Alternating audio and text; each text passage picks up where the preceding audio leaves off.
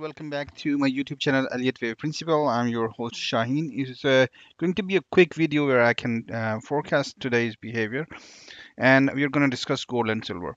I hope you guys enjoyed the break right over here. I forecasted it very beautifully, and you can have a look at the video before as well. So I'm right now thinking that the next pattern that we are seeing is it looks likely that the larger pattern is looking like a flat pattern, and it looks like the pattern did not end it right over here. We already have seen quite a bit of behavior uh, um, on the smaller time frame, which is actually indicating that prices went up, came down, and went up or came down again. So it's finding support in this area, and normally wave C starts like that. So once you have a dropout, we can see clearly that the price has gone up as well. We can see price gone up, and we've seen pull up as well. And we are not going to consider this one, but this is very good indication for price movement upward.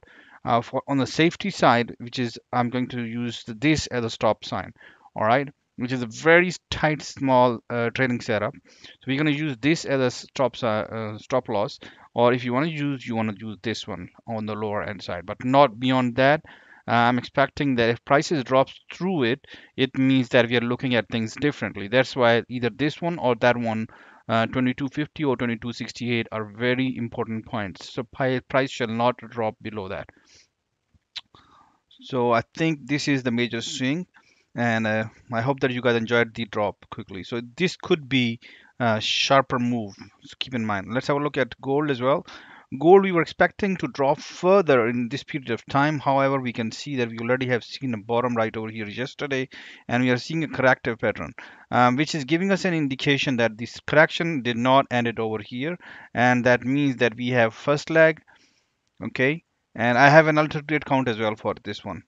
Direction stays the same, okay, this one and that stays over here. So this is going to be sharper move as compared to the previous one. I'm expecting that should be done in a day or two. I'll be giving more analysis on weekend. So this one is once again we are going to keep a very sharp um, eye on the market, and we do not want the market to drop below the previous low right over here. So as soon as the market goes above this previous high, that would be your definitely sign that we have kind of created a first one correction and move upward. So that we were expecting it to go further deeper. However, the price has not gone further deeper. It is finding support right in this region.